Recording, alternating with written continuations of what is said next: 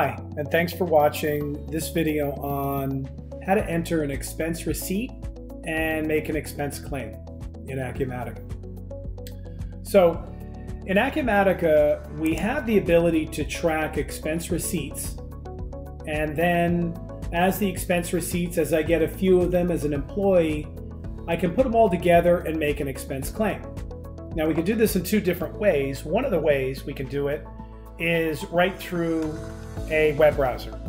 So I'm using Firefox here. Any browser will do, Chrome, Edge, Safari. They'll all work as well as your mobile browser. The other way we can do it is through the Acumatica mobile app. So let's start with the web browser and then we'll get over to the mobile app. So over here I'm going to click on New Expense Receipt. And I'm going to get an expense item here. Now these are non-stock items in the system, and the non-stock items have a type of expense. So when you add these items, there's a different type. You can use non-stock, you can use labor, there's a bunch of different ones, but we want to choose the type expense. Therefore, when chosen, they'll show up here in this drop-down list. And this is how you define them. So, for example, meals, business dinner, I can give it a description, business dinner with Acme company execs. Okay, so there's a quantity field here. In this case, it's certainly one. The amount is the amount of the receipt. Okay. And what we're going to do here is we're going to drag and drop the receipt here. And I'm doing that first because I don't remember the cost of the receipt. So I'm going to come over here and get my receipt and drag and drop it right here. Okay. And that's a little cheater for me because now I know the amount. So it's $85.39. So I'll come over here, I'll put my amount in, $85.39. Now, this is the total amount, but there's also an employee part field here. If the employee is maybe responsible for a certain portion of the receipt, the employee can enter that in there. Reference number is just basically, it's not a required field, but it could be a reference number, an invoice number, or something like that. If I went out to a Home Depot or something and there's a ticket number, I could certainly use that as well.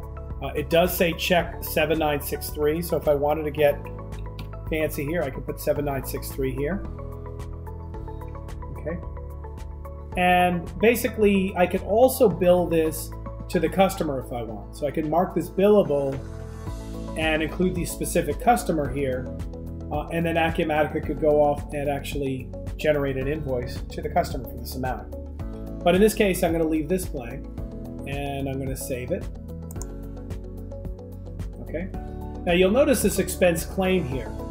So as we continue to build up our receipts, we have the ability to attach them to one claim. So right now, this is just a receipt in the system. Currently, no one's handling it, no one's approving it at this point. At some point, I'll make a claim, and that'll go through into an approval process. So I'll go in here, and we'll get to that, to expense claim. And we would come in here and add the expense receipt here.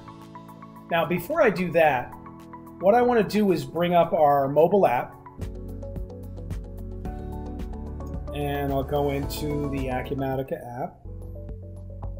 Okay, so this is the mobile app. Here's our menu items in here. We're going to go into expense receipts. And I'm actually tapping with my finger on the screen. So I'm going to say plus here at the very bottom left.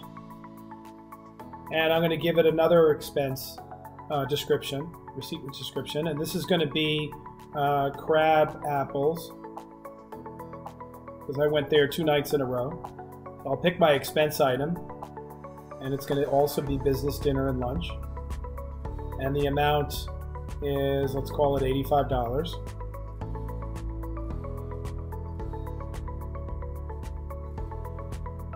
Okay. And now what I can do is I can go down to the bottom into Files, And I can actually, in this scenario, take a photo of the receipt.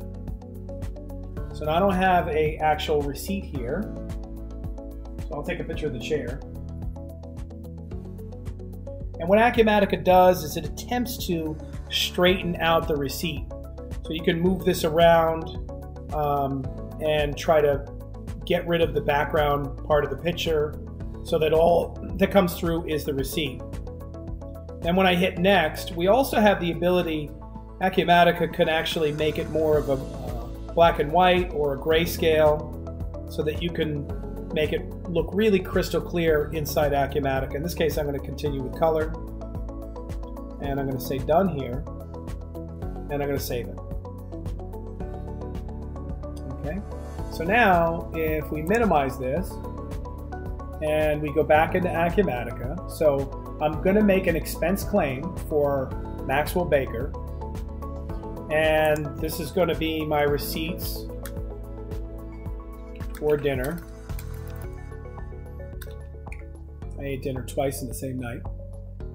And over here I can click on Add Receipts, and you'll notice I have the one I entered on the web with the reference number, and then the one that I entered on the mobile device. So I'm going to check both of these off, and I'm going to add and close. Okay, so now I'm starting to build my expense claim. So those were expense receipts, but I can also add additional lines right here, give them dates, give them expense items. So let's say there was a car charge as well, and I can put the amount on here. And so I can continue to add additional expenses right on the claim rather than go in and add the receipts. The receipts are optional, but the receipts are things that you could do on the fly, and then later when you're done with your business trip, for example, you can make a claim. So we'll save this, and now what we can do, the status is currently on hold, but I can go into Actions and submit this for approval. Okay, so now this is submitted for approval. As a person that can authorize these and get them over to accounting, I can go over to approvals. So these are my approvals. All of my approvals come in to Acumatica right through here, the ones that are available for me. And this is all set up based on your company tree and your approval maps as to who's responsible for approving these bills and whatnot. So over here, I can see my expense claim, and I can check this off, or I can open it up and look at it and say, okay, this looks okay. And then I can go over here and I can either reject it. And one of the things we have in 2019 R1 is the ability to reject or approve with a reason if required. So that's a nice new feature. But in this case, I'm going to approve this. And now this is available for accounting to release this and go through payable processing. So that's it. Thanks very much for watching.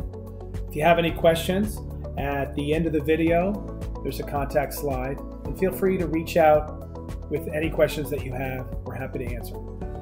Thank you so much.